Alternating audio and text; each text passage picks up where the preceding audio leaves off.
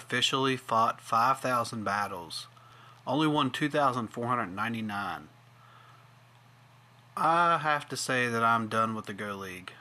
It's ranked 20 every season, and you can't go any further. It's just getting absurd, honestly. Over and over again.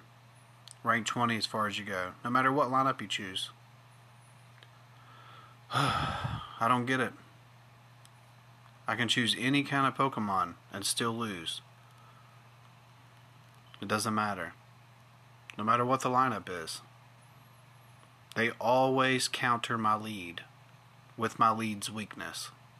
If I use Abomasnow, I go against Charizards on lead. I use a Honchkrow, electric leads.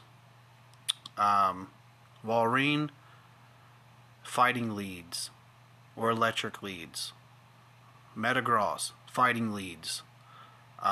It doesn't matter what I use. I can use 3 tanks. I can use Abomasnow for his HP, 180 HP, Hariyama for his HP, and Abomasnow and Armataisi in the same lead, 194 HP, both XL candies, and still, they counter it every time. 100% counter. Never getting any wins. I win like 2 matches, and then I win 3 matches.